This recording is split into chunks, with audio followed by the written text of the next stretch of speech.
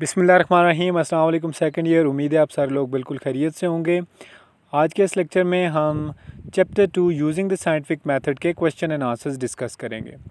और अगर किसी ने टेक्स्ट पे जो दोनों लेक्चर्स हैं वो नहीं सुने तो उनको भी ज़रूर सुने, वो चैनल पे मौजूद हैं। इसके साथ साथ चैनल को सब्सक्राइब भी कर लें ताकि फ्यूचर वीडियोज़ आपको आसानी से मिल जाएँ। तो स्टार्ट करते हैं यूजिंग द साइंटिफिक मेथड के question and answers. Question number 1 है, how has the scientific method helped us in our fight against disease. बीमारियों के ख़िलाफ़ जंग में, बीमारियों के ख़िलाफ़ जद्दोजहद में साइंटिफिक मेथड ने कैसे हमारी हेल्प की। आंसर इसका होगा, babies are born in hospitals today. आजकल बच्चे हॉस्पिटल्स में पैदा होते हैं। They are vaccinated against disease. बीमारियों के ख़िलाफ़ उनको वैक्सीनेशन उनकी की जाती है, वैक्सीन्स लगाई जाती हैं।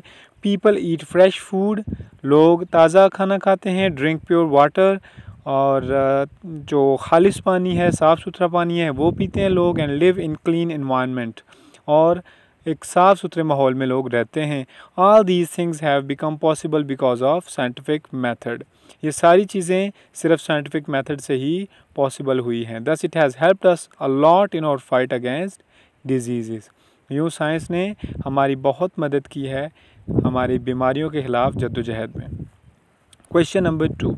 Write a note on the better sanitary conditions available in our cities today and compare them with what they were like 100 years ago.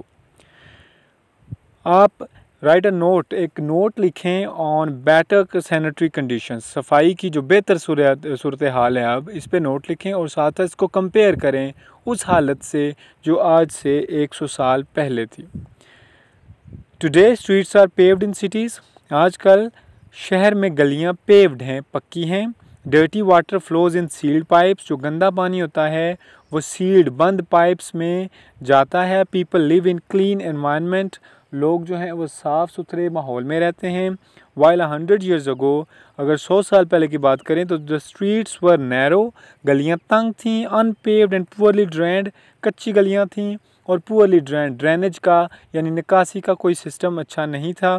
The garbage was thrown into the streets, कूड़ा करकट गलियों में फेंका जाता था। आउटडोर टॉयलेट्स वर common, और घरों के बाहर जो हैं टॉयलेट्स वो आम थे। Question number 3. What are the sanitary conditions like in our villages today and how would you improve them? आजकल हमारे गांव के जो सैनिटरी कंडीशंस हैं, गांव वगैरह में, देहातों में जो सफाई के हालात हैं वो कैसे हैं और आप उन्हें कैसे बेहतर बनाना चाहेंगे। Sanitary conditions are not good in our villages today, even today. Sanitary condition जो हैं, सफाई की सूरत हाल, वो अभी भी हमारे देहातों में ठीक नहीं है। Dirty water flows in an open drains, जो गंदा पानी है वो ओपन ड्रेन्स में यानी खुली गलियों में बहता है। The streets are narrow and unpaved, गलियां तंग हैं और अनपेव्ड हैं, कच्ची हैं। Outdoor toilets are still common in far of villages, देहातों में अभी भी आउटडोर टॉयलेट्स जो हैं वो कॉमन हैं। We should set up a department of sanitation in our villages, गाँव में भी सफाई का एक डिपार्टमेंट होना चाहिए। It will improve the sanitary conditions there, इससे देहातों में भी सफाई के हालात को बेहतर बनाया जा सकता है। Question number 4. How has the scientific method helped us in the production and preservation of foods. ये भी बहुत इंपॉर्टेंट क्वेश्चन है। जो फर्स्ट क्वेश्चन था फाइट अगेंस्ट डिजीज़ के हवाले से, और ये प्रिजर्वेशन ऑफ फूड, ये दोनों बहुत दफ़ा पेपर्स में रिपीट हो चुके हैं।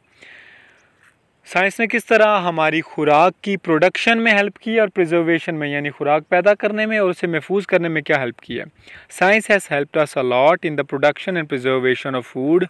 साइंस ने बहुत मदद की है हमारी खुराक की पैदावार में और उसको महफूज करने में। Now we use machines to plough fields, so seeds and harvest crops. अब हम प्लो फील्ड्स, प्लो कहते हैं हल चलाने को, तो जो प्लोइंग का प्रोसेस है हल चलाने का वो भी अब मशीन्स के ज़रिए है। सोइंग का जो प्रोसेस है यानी बीज बोने का, सीड्स बीज को कहते हैं, वो भी मशीनों से होता है। एंड हार्वेस्ट क्रॉप्स, हार्वेस्ट कहते हैं काटने को, फसल को। तो फसल जो है वो खेती में जो प्लोइंग है हल चलाना वो भी मशीन के ज़रिए है। इसके अलावा बीज बोना भी मशीन के ज़रिए है और फिर फसलों को काटना भी वो भी मशीन के ज़रिए होता है। तो ये सारी चीज़ें साइंस की वजह से ही हमें मिली हैं। We use the method of freezing, dehydration, pickling, grading, drawing and Canning to preserve food.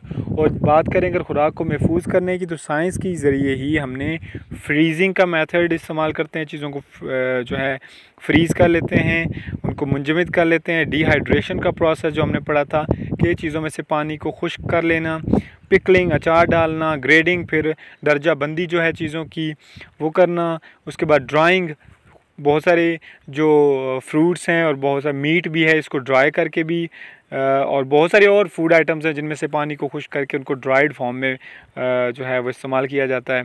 ये भी साइंस से ही पॉसिबल हुआ है। And Canning to preserve foods, और हमने साथ साथ कैनिंग का प्रोसेस भी साइंटिफिक मेथड से ही अचीव किया है। कैनिंग कहते हैं किस चीज़ को डिब्बे में महफूज कर लेना। तो ये थे जी 4 क्वेश्चंस, बाकी 4 ही इसके रह गए हैं, वो इंशाल्लाह हम नेक्स्ट लेक्चर में डिस्कस करेंगे। मुझे उम्मीद है ये आपको समझ आ गए होंगे। स्क्रीन पे भी मैं ये टेक्स्ट आपको दे रहा हूँ, आप यहाँ से नोट भी कर सकते हैं और इनको साथ साथ आप याद भी कर लें, तैयार भी कर लें। अगर कोई क्वेश्चन है तो आप मुझसे कमेंट्स में पूछ सकते हैं। इंशाल्लाह नेक्स्ट लेक्चर में मिलते हैं, तब तक के लिए अल्लाह हाफिज़।